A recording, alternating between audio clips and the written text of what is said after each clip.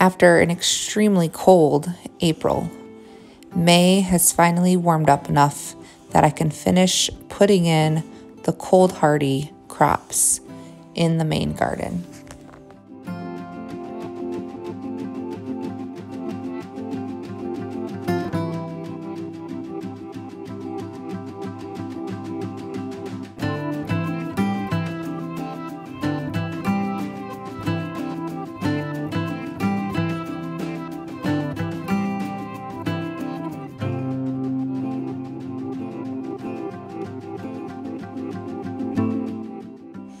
I like to grow my brassicas, mainly broccoli and cauliflower, under this bug netting.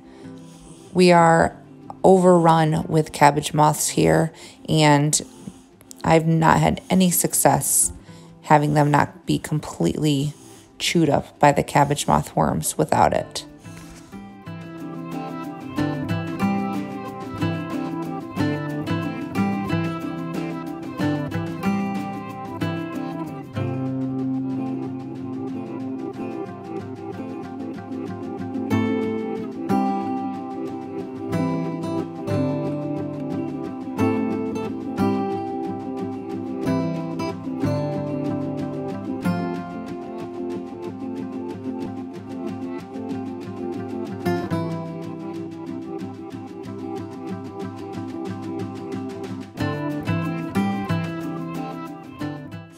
As you can see, the soil is incredibly dry, and we haven't had enough rain to even mow yet. So I'm a little limited on what my mulching material is as far as availability, but trying to keep things watered, especially as I put them in.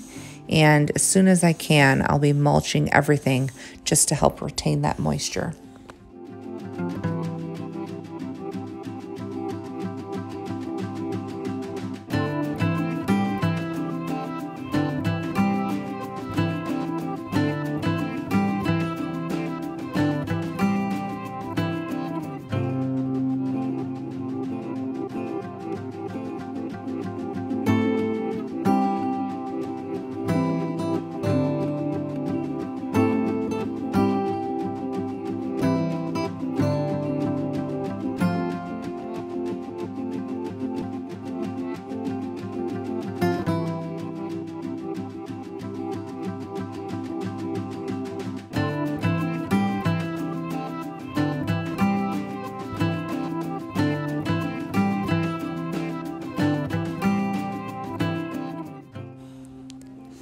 Each year, I try to grow 2 or 3 new things that I've never done before.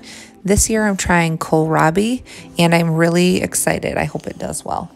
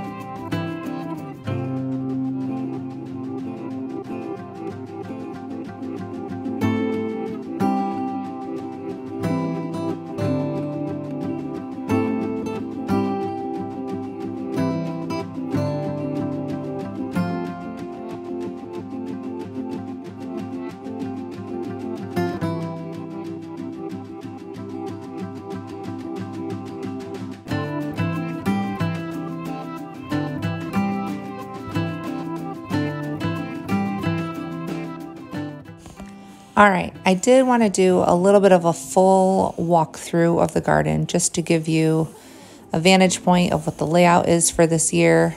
So I'm standing on the gate right now. Right along the fence to the right, I have Brussels sprouts on the fence line and then marigolds in the front. I also have some kale starts that I'm planning to put in between them.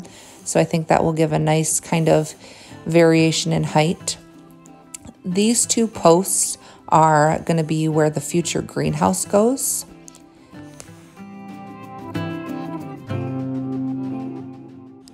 This little asparagus patch at the end, I put in our first year here, and this is the first ever asparagus that I'm harvesting. I have a lilac bush and then a long trellis that has snap peas planted along the edge and various lettuces and greens on either side.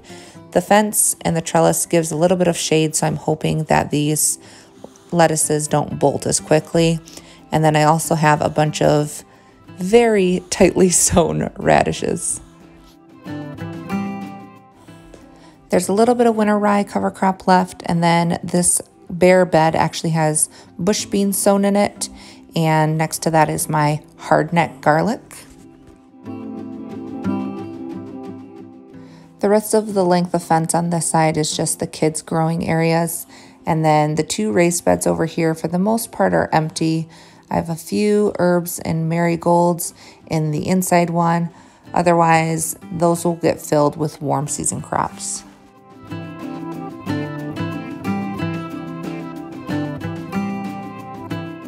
This patch is our first succession of potatoes for the year, and they are just starting to come out of the ground. I plan to do 2 or 3 successions.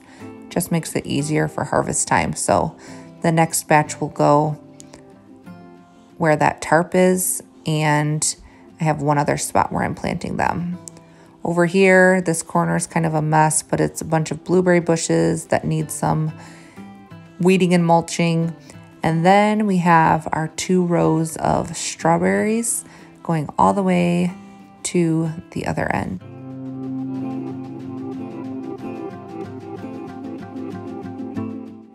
This northwest corner has our rhubarb, which has really come up. Here's a little vantage point from this angle. I have my main bed of onions multi-sown and mulched with sawdust. And then I have a bed of brassicas, which is mainly cauliflower and cabbages. And then I have my first bed of carrots, which are just starting to germinate.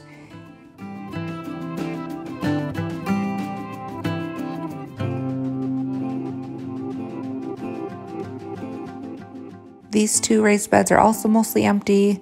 There's some chives and marigolds, and I did plant some loofah seeds on the either side of the trellis just to see.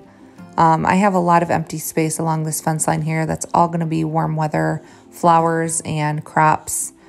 There's a little bit of mint in this container, and then the last few beds on this side are more onions, lettuce, celery, some broccoli under the netting, and that rye cover crop, which will get turned over and planted here in the next month or so.